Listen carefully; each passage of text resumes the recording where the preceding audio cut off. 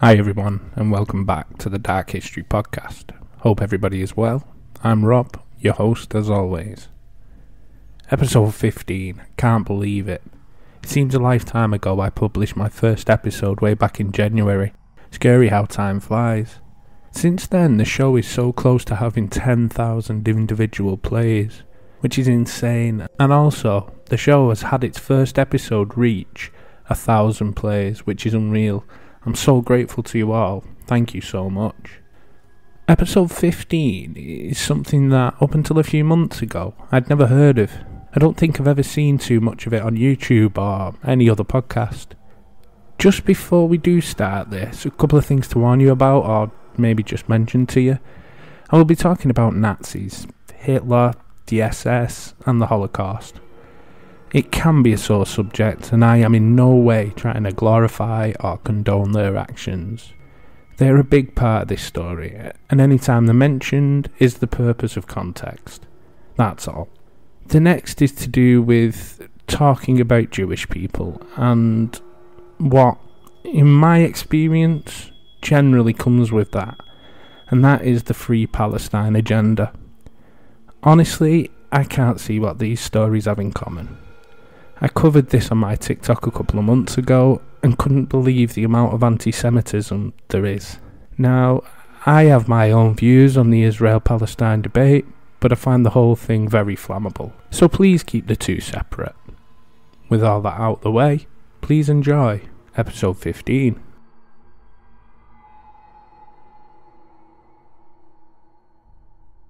An eye for an eye and a tooth for a tooth is a phrase that we've all heard. Its use stretches back some 4,000 years, when it was coined in ancient Babylon by King Hammurabi. Well, our tale revolves around this moral conundrum. Our tale sees a wildly ambitious plot. Our tale sees revenge on a giant scale. Retribution for an event that saw millions die, and permanently spread a blackness over this era in human history. This tale is of Nakam and the Jewish Avengers. So without further ado, please sit back and relax for more Dark History.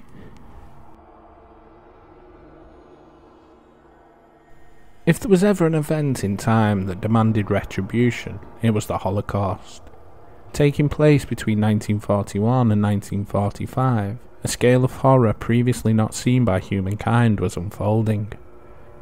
Yes, people will point to China and the USSR throughout the 20th century for their parts in mass murder and genocide, but neither come close to the industrial slaughter that was unfolding in Nazi-held Europe.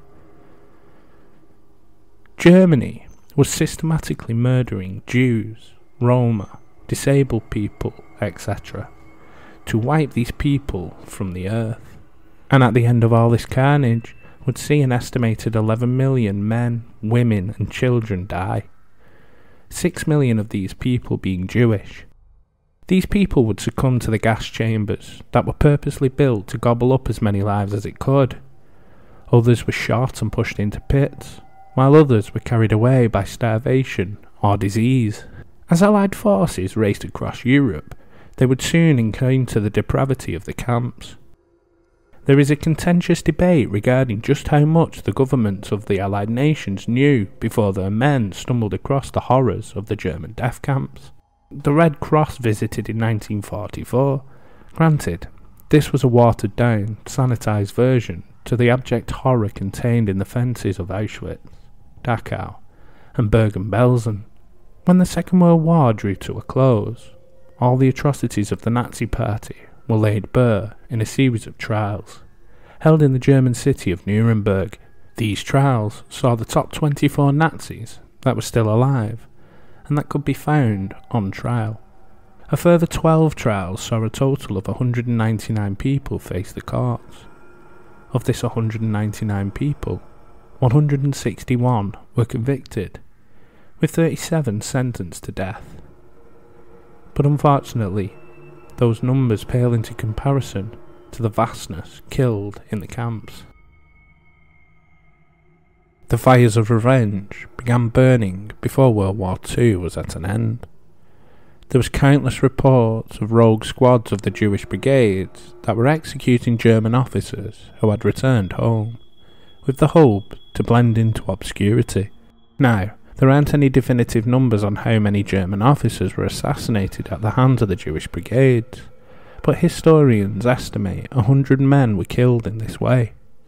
Then you have the Jewish partisans, many of whom had fought the Germans clandestinely, but now hit out at the once feared German hierarchy.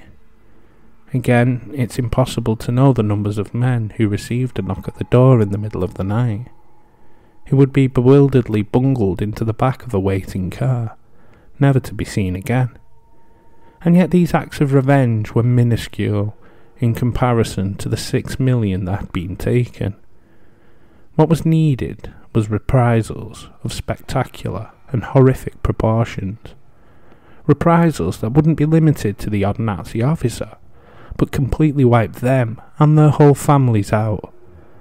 A reprisal that would take an eye for an eye. The man who would attempt to bring this retribution is a man who is considered to be one of the greatest poets in modern-day Israel. His name, Abba Kovner. Kovner was born in 1918 in the city of Ashmanyan in Belarus. When war broke out, the young Kovner had moved to the city of Vilnius, the capital of Lithuania. At the time, Lithuania had been in the clutches of the Soviets, but was taken by Hitler when he broke his non-aggression pact he had signed with Stalin. No sooner had the swastika been raised, the Germans began pushing the Jewish people into the Vilna ghetto, situated in Vilnius's Jewish quarter in the heart of the city. By 1942, a pamphlet and manifesto had begun circulating the ghettos. This pamphlet uttered the words of Abba Kovner and his message of resistance. This message of resistance would somehow fall on deaf ears and would only gain minimal support, but it did bring about the formation of the United Partisan Organisation, with the brooding and charismatic Kovner becoming one of its leaders. The organisation would become one of the first to be founded in a Nazi-controlled ghetto. Unfortunately, any plot or action taken by the organisation would be met with draconian retribution from the Nazis, a fact that would eventually cause the populace to turn their back on the partisans. Throughout 1942 and 1943, thousands of Jews were shipped out of the ghettos, usually to their immediate deaths. By 1943, the ghetto was liquidated, and the last of the Jewish people had been loaded onto trucks and shipped out. But they didn't get everyone. As the trucks rumbled overhead, Kovner and 3 others crept through the sewage system and emerged on the outskirts of the city. They may have been covered in excrement and been pelted with driving rain that night, but they were safe. Unfortunately, they would sleep that night with the thoughts of their families and how they would never see them again.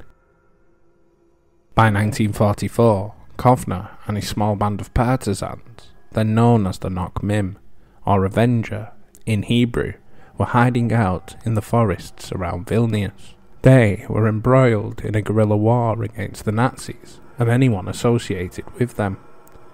Unfortunately, like a lot of obscure bits of history, very little is known about the group, with one exception, and that is the Konjuchki massacre. The village of Konjuchki had formed its own armed self-defense force, with the encouragement of the German-sponsored Lithuanian Auxiliary Police. This self-defense force stood against the partisans, who were frequently accused of theft. Now what actually happened and who took part remains far from clear, but a partisan log states that at least 38 civilians were killed.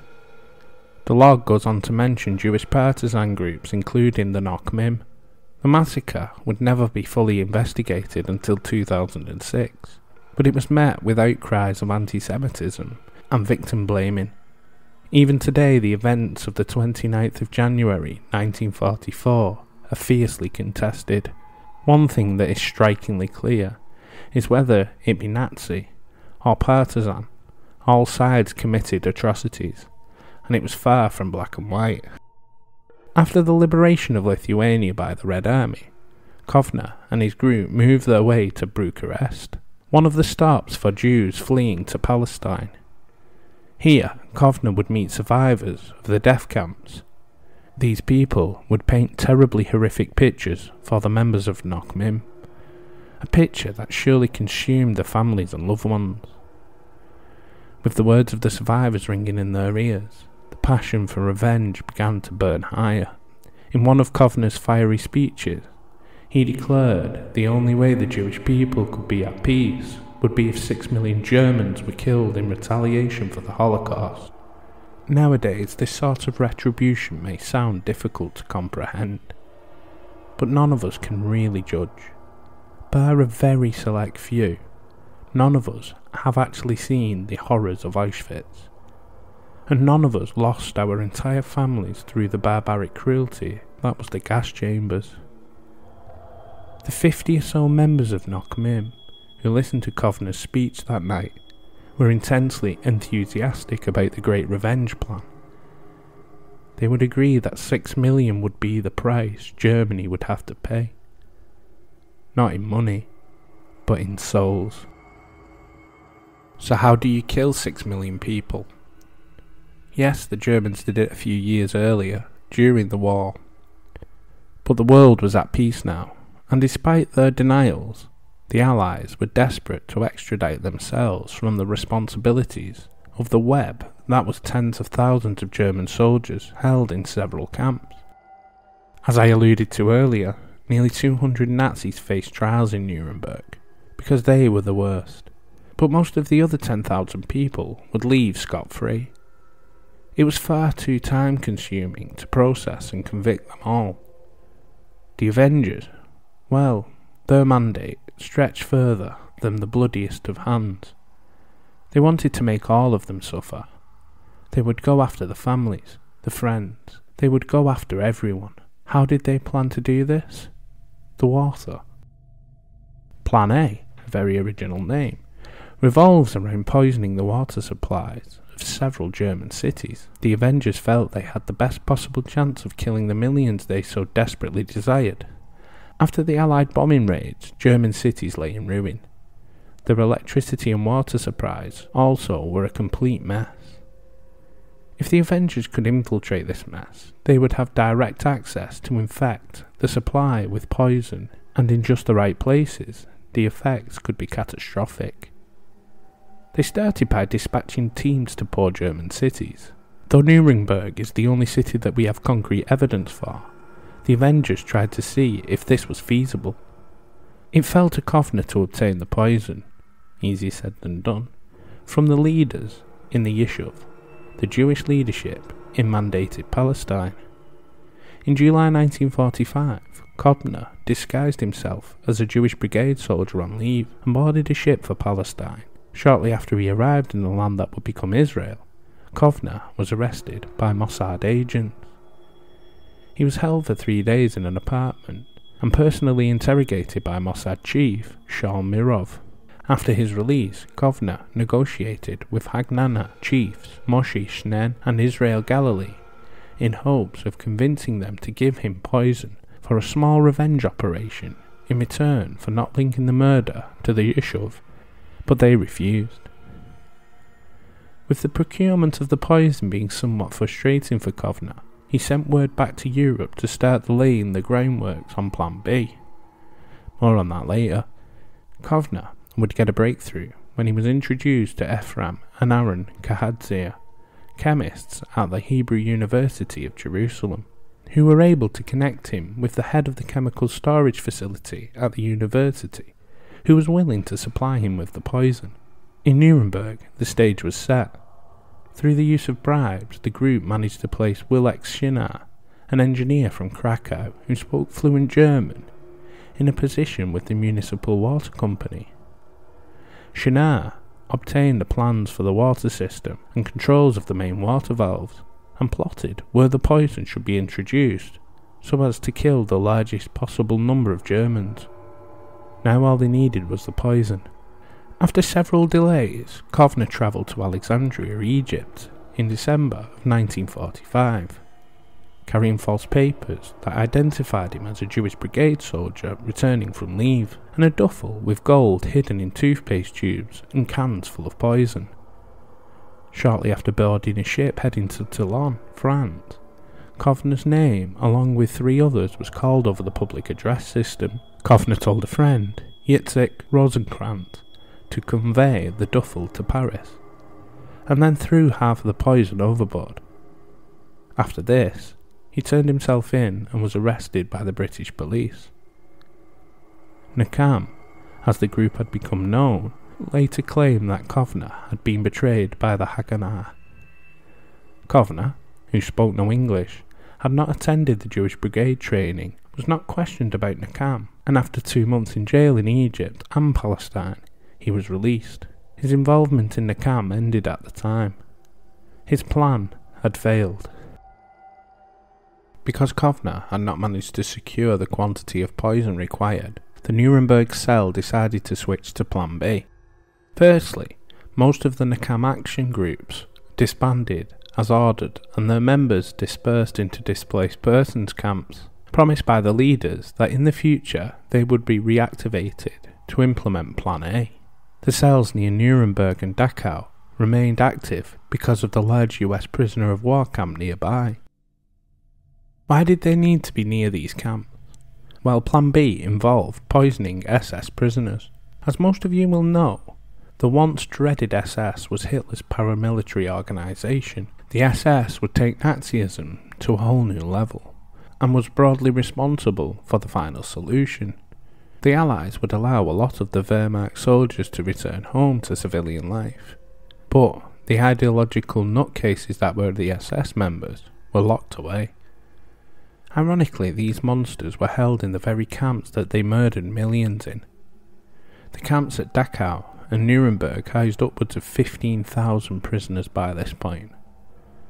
When laying the groundwork for Plan B, a chemist named Yitzhak Ratner was recruited into the group to obtain poison locally. In October of 1945, he set up a laboratory in Nakam headquarters in Paris, where he tested various formulations in order to find a tasteless, odourless poison that would have delayed effects. Ratner eventually formulated a mixture of arsenic, glue and other additives which could be painted onto loaves of bread. Tests on cats proved the lethality of the mixture. He obtained more than 18 kilograms, or 40 pounds, of arsenic from friends who worked in the training industry, which was smuggled into Germany. Most of the Nakam forces were on the Langwasser internment camp near Nuremberg, which housed mainly former SS officers or prominent Nazis. Initially, 2 Nakam members were hired by the camp, one as a driver and the other as a star worker. The bread for Langwasser came from a single bakery in Nuremberg named the Consumer Cooperative Bakery. Honestly, the German name had a 24-letter word in it, and I'm not reading that. I can't read that. A survivor of several Nazi concentration camps posed as a Polish displaced person, waiting for a visa to work at his uncle's bakery in Canada. He asked the manager if he could work for free and eventually secured access to the bakery storeroom after bribing him with cigarettes, alcohol and chocolate. The Nakam operatives met each night in a rented room in Fürth to discuss their findings, especially how to confine their attack to German prisoners and avoid harming the American guards. When the Avengers placed a few of the workers in clerical positions in the camp, they discovered that on Sundays, the black bread would be eaten by the German prisoners because the American guards were specially issued with white bread. Therefore, they decided to execute the attack on a Saturday night. Similar preparations were made with regards to the prison camp near Dachau and a bakery that supplied it. With an effort led by Warsaw Ghetto Uprising veteran Simcha Rotem. After becoming friends with Poles who worked in the bakery, Rotem got the manager drunk, made copies of his keys, and returned them before he sobered up. A few days before the planned attack, Rotem received a tip-off from a Jewish intelligence officer in the United States Army that 2 of his operatives were wanted by the police. As ordered, the Nakam operatives abandoned on the 11th of April 1946. Rotem feared that the failure of one attack would cause the US to increase its security measures at the prison camps, preventing a second attack. By this time though, 6 Nakam members were working in the bakery in Nuremberg. Subverting tight security aimed to prevent the theft of food. They smuggled the arsenic in over a several-day period, hiding it under raincoats and stashing it beneath the floorboards. Because experiments had shown that the arsenic mixture did not spread evenly, the operatives decided to paint it onto the bottom of each loaf. On Saturday the 13th of April, the bakers working were on strike. As a result, the 3 men tasked with poisoning the bread only coated 3,000 loaves instead of 14,000 as originally planned. After painting the loaves, they fled to Czechoslovakia, helped out by an Auschwitz survivor named Yehud Miram, and then they continued on through Italy and southern France.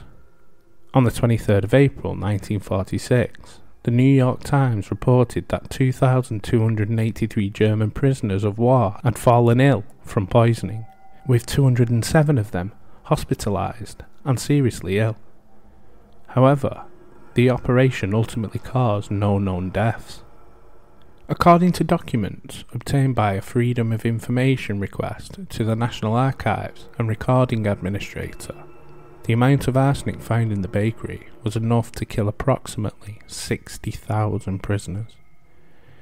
It is unknown why the poison failed, but it is suspected either to be that they spread the poison too thinly, or else the prisoners realised that the bread had been poisoned and did not eat very much. So there we go, the Jewish Avengers.